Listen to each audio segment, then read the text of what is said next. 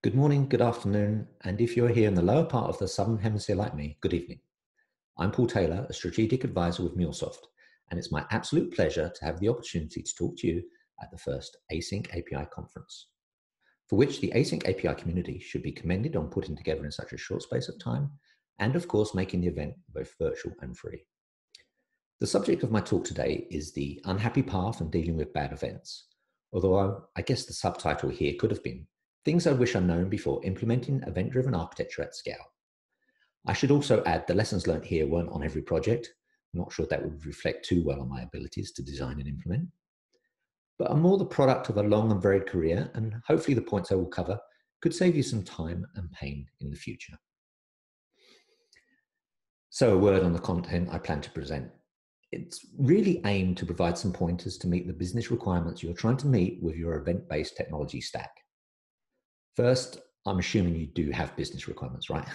I mean, no one in IT would implement technologies because it's new, cool, and shining, would they? But anyway, the serious point I want to make here is to implement asynchronous patterns well takes hard work. If your requirements could be met with REST, request response patterns, do that. The unhappy paths are a hell of a lot easier to deal with for synchronous flows when you can send the response back to the consumer than they are for asynchronous, where you have many decisions to make how to handle failures. I should also be clear on what unhappy paths and bad events are, mainly because they're the focus of this talk and it would be good to level set. An unhappy path is the flow you take when an unexpected error or failure occurs, i.e., not the normal happy flow. And bad events, well, they're just that. Events that cause problem, either due to their format or content, or just bad timing when they were meant to be processed. I guess to give you some background on me, I should say I try to take life not too seriously. And in keeping with the immortal lines from Monty Python, worse things happen at sea. So keep that in mind during the following presentation. I want to start by talking about an event, its shape, its size, and its intent. Though before I do, if anyone's watching is in charge of an enterprise canonical data model, firstly, you have my sympathy, and second and most importantly, I should point out that all views in this presentation are my own, not my employer. So if I upset you with any of my statements about data modeling, I will apologize now. If you haven't come across an enterprise canonical data model before, they can be huge beasts and try to capture and define data across all use cases in the enterprise. This means they can sometimes be a little unwieldy to work with, to say the least. And although at a logical level, you can see the benefits, trying to directly implement that in full can be an issue. Now, I must admit my bias against large-scale enterprise data models stems from working on projects where it was an unbreakable design principle that the canonical data model had to be used for all interactions. Now, trying to get a large data model to play nice with bandwidth-limited devices was a major issue, to be honest. And in fact, that unbreakable design principle had to bend, shall we say, just a little. But anyway, that's my thoughts on that. So drilling down on an event, what should an event contain to be most useful? Yes, the core is the significant event or state change, but is that it? My point of view on this is, as a good corporate citizen or even netizen, you need to give some thought on the value of the event you are producing and how you can increase the value of it and help others realize that value. Make it too hard to use and the ROI doesn't make sense. You're going to struggle to get traction. Of course, not all events are equal in value and the associated care that you can subsequently give them. The reality is that some events are even disposable. However, the first point I'd like to make, and it may seem obvious, but is make your events specific, not generic. We often try to make things reusable, but going down this generic path means you end up sometimes overcomplicating or having to constantly enrich what you're trying to achieve with additional metadata for the event to be understood. Or worse, you end up doing both, overcomplicating and over-enriching. So, as an example, if a customer updates an address, does an address update event make more sense for you than a generic custom update event, which of course could include a whole host of different updates. It could be, their their telephone number, their email address, their name change. For me, it's the former that is often the best practice, where you have that specific event. So once you've decided on the event, you need to think about the event envelope. What additional data does it make sense to include beyond the captured state change? Do you need to include some time-dependent data along with that change?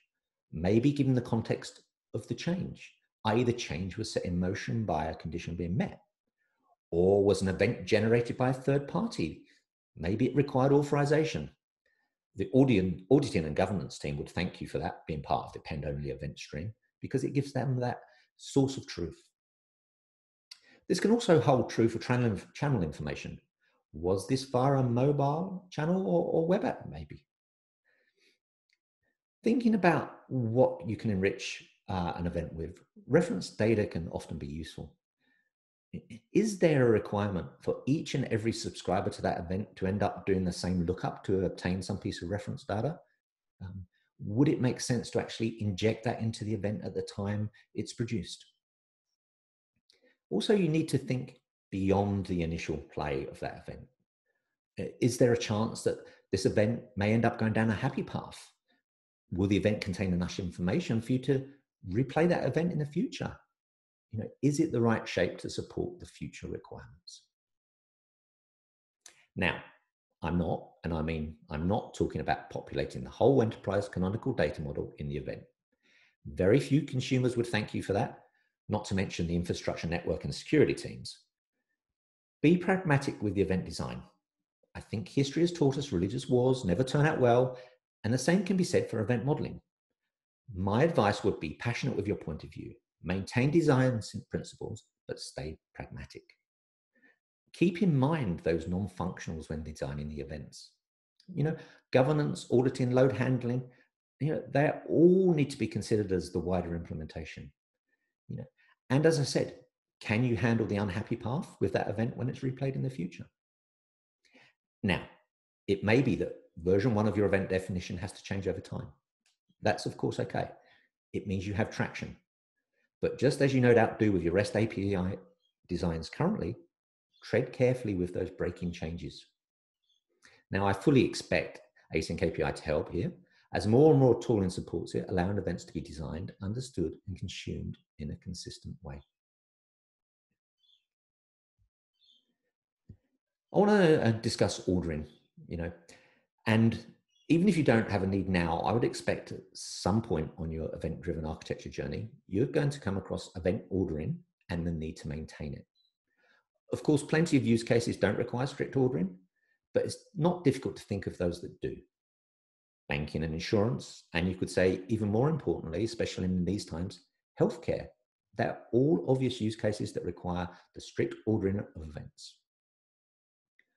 Ordering of course, sounds easy, especially when you have an append-only log. But how do you maintain that order down through the consuming network? You may, as example, have systems of record that still run on Big Iron in the back office that will refuse to update unless state changes are received in a certain ordered sequence. Let's take an insurance use case and the events associated with that. You raise a claim, but you can't pay a claim until the claim has been accessed. So these events in the claim process need to be ordered. So what's the issue with ordering? Well, first, let's look at the simplest way to maintain order and the pitfalls you may come across. If we have an ordered event stream or associated broker that maintains order for us, and we subscribe with a single consumer for all updates, then making sure each event is consumed and processed before moving on to the next. In essence, we've created an end-to-end single-threaded flow for the normal happy path. We can ensure ordering is maintained. Pretty straightforward. But the problem with this approach aren't difficult to see. For a start, scalability. You can only consume events as fast as a single-threaded, single consumer can process them. For low volume, that might not be a problem. But what if the new widget service you introduce just goes viral? You may find the producer creates events far quicker than you can process with this architecture. This would give you an ever-growing backlog, and we all know scaling vertically has its limits. So there's only so much you can do with a single consumer. Also resilience. Single consumer is a single failure point. So maybe you need to introduce an active-passive configuration. Now, hopefully that will help you avoid downtime, but it doesn't increase throughput. So we still have a scalability issue. Second, what happens if you have a problem with certain events? These are the bad events I mentioned earlier. i.e., let's say there are data issues with the event or a downstream platform refuses to process it due to stale state being stored. What do? Stall the event stream consumer, page the operations team, wait until someone comes along and fixes the events manually and restarts the consumer? It's actually how it's handled more commonly than you would think. But to be honest, it's usually a less than optimum solution and can lead to a lot of upset stakeholders in a pretty short space of time, especially if you bring the business to a standstill while the issue is sorted. So what are some of the techniques to mitigate against these? Well, if you need more throughput that can be achieved with a single consumer, you of course first need multiple live consumers. Makes sense, right? And an identifier to correlate related events. For example, this could be the account ID or policy number. Without that, you may be purely aggregating events. So order doesn't really matter if you're aggregating, obviously. Then you need a way to ensure that those for a single entity are grouped for consumption to ensure the order is maintained end to end. You can do this either on storage by storing into different partitions, which then have dedicated brokers, or use a broker that hides in-flight events based on the same identity. So if you do have those multiple brokers and 3 updates in an event stream for account number 42, for example, when the first of those is consumed, the other consumers are shielded from knowing the other 2 updates exist until that first event has completed. Okay, so now we have multiple consumers, so we can get the throughput we need and we've got resilience and still retain ordering. That's all great. But what about when events get stuck? i.e., the system of record for account number 42 is locked and won't accept any updates for that account. You see the problem. Are we back to stalling consumers and having the business upset with us? Well, this is where it actually gets interesting as far as ordering is concerned. And we need to introduce a dead letter queue, but more on that later when we take a deep dive into DLQs. Okay, so often we need to consider what happened when and why. So turning to event observability. One of the big problems when ending up down the unhappy path is understanding how you got there in the first place. And also, usually you have to reach that understanding pretty quickly, especially where you have a pressing production issue to deal with. It's very frustrating when you have to rely on a manual log gathering process, and then after a lot of effort, trawling through the logs to still only to get an answer hours or days after the issue. I generally refer to this as log archaeology. It's not fun, it's tedious, and it takes time. And if you're under pressure, it makes it even more enjoyable. Even worse though is when you don't have the correct logging in place and need to turn up the debug log and then just wait for it to go wrong again. You generally don't win friends with that. Ideally, you want to have as much visibility as possible. And of course, enterprise login and visualization platforms are available, such as Elk or Splunk, etc. And they can go some way to helping if implemented across each layer in the enterprise. A key point, of course, is you need a correlation ID of some type, either in the payload or header, to tie together events as they flow through the infrastructure. The end-to-end observability of events becomes a key weapon in resolving unhappy path or bad event issues. The question does get raised as to what does end-to-end practically mean. For example, do you have the ability to observe the event producers? Can you observe the consumers that may forward to the system of record? And again, can you observe the system of record? Given that many enterprises have a varied mix and age of technologies, applications, and platforms, rarely can you get a complete unified end-to-end view. If you can't go end-to-end, can you at least ensure that the brokers and associated consumers are at least observable, i.e. observe in the middle? That's a lot better than nothing. Also, when building out the observability, give some thought to spawned events. That is events caused by other events. Do you have a way to link these together? Doing that is incredibly powerful in the end-to-end issue hunt. You will find various tracing frameworks that are developed by industry powerhouses such as Facebook and Google. These are very useful in helping you work through your problems. Even if you don't use the actual framework, they can certainly seed ideas. Now, let's talk about a feedback loop. Even in the age of cloud, elastic scaling, and platform size to handle internet load events, applying a break, or as it's commonly known, back pressure via feedback loop, may seem unnecessary, especially with the event-driven architecture. The consumers can just consume at the level they're comfortable with, right? Well, maybe if you have a greenfield site and no legacy, you can implement true decoupling across all platforms, and back pressure then may seem like a legacy thinking. But certainly I've found that in the greenfield sites, there always seems to be a platform or maybe a SaaS product that can't consistently drink from the fire hose. They sometimes creak under the strain, especially when the events are actually being pushed to them via some middleware rather than being directly consumed.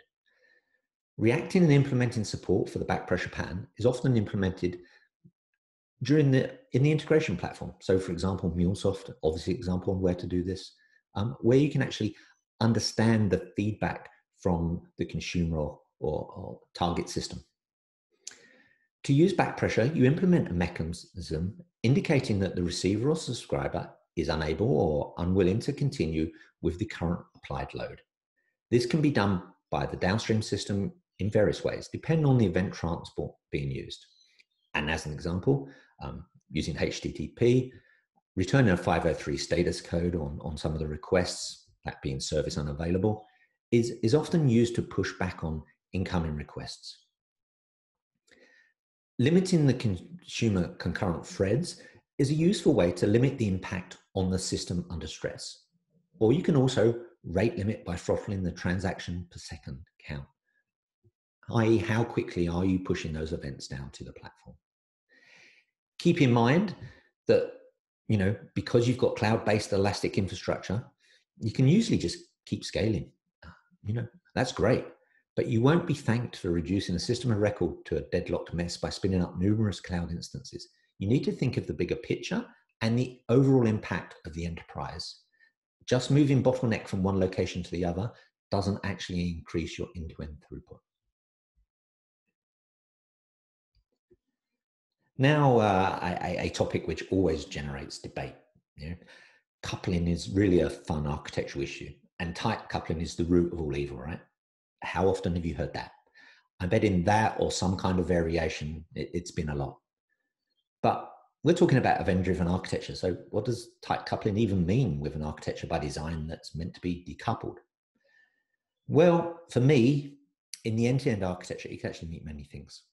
It could mean consumers bound to a large set of event attributes, making changes and versioning of your events difficult. Or maybe you've got some kind of complex orchestration of events with hard dependencies between them, i.e. event one has to finish and it has some relationship with event two, and you could end up in some kind of infinite loop. That's all kind of hard dependencies you want to avoid. But the one I want to talk to you about now is the coupling of system availability. Most of us expect services to be available when we want them at our convenience, not at the convenience of others or the companies we deal with. I know from experience, a surprising number of people want to pay their bills or check balances at 3 a.m. in the morning. Don't ask me why, I just know they do. Giving the customer what they want means system availability needs to be 24/7. And if you don't offer that, your competitors will. But the reality is many established enterprises still run back office systems that need regular maintenance windows. Well, for real-time query operations, you can, of course, fall back to reduced functionality or use cache data and provide that back to the client while the system of record has downtime.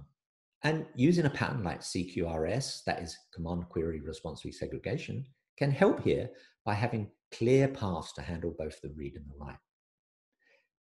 Using events, of course, we can decouple those write operations or state changes and then wait till the system record is available before having them consumed.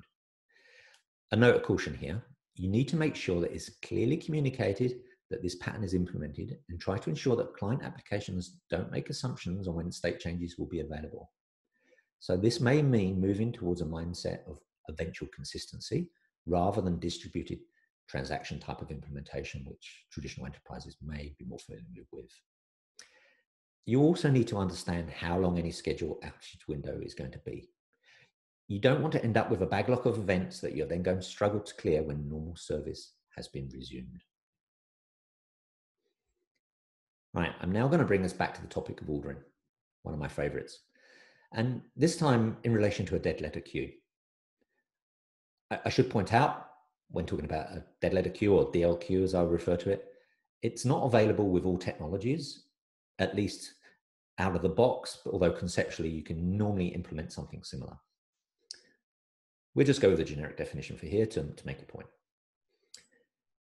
Generally, the dead letter queue, if you haven't come across one before, can be used by a broker or consumer to store events that can't be processed, for example, due to a data error, event envelope, or maybe it's a plain old business logic error. There's usually a retriable parameter that you can set to control the number of attempts that it will try to process that event before it's moved to the DL queue. And that's done so that you can handle transient type errors. So for example, a system of record, maybe you have a HTTP timeout, but next time around it works. You don't want to necessarily fail those events straight away. So when you do hit an error though, it will move the event to the DL queue. And that can unblock a bottleneck and allow later events to be picked up for processing. But when you're trying to process events in order, it now, of course, gives us an ordering problem. We take our example from earlier, but now use DLQ. Let's assume we have a problem with event 1 for account 42. We can move that event to the dead letter queue. But what do we do now with events 2 and 3 for that same account? Without thought on our part, the default behavior is usually events 2 and 3 are ready to be consumed as soon as event 1 is moved. And we then propagate out of order events across the enterprise. Exactly what we were trying to avoid. Now, given that most, if not all, DLQs are actually a generic queue or partition that has just been designated to be DLQ, it actually works exactly the same as the original event store as regards ordering. So how do we handle this? Well, one way is to have the consumer check if any pending failures exist for the event identity, i.e. does account 42 have an event in the DLQ?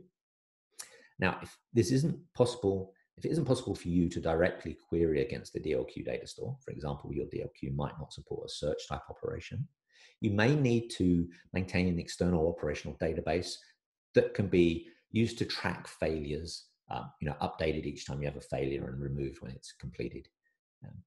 And that will give you an idea if there are any pending failures that exist. If there are, what do we need to do? We need to move the subsequent events and quarantine them, just like us. Place event 2 and 3 into quarantine in the DLQ to ensure they're not processed out of order.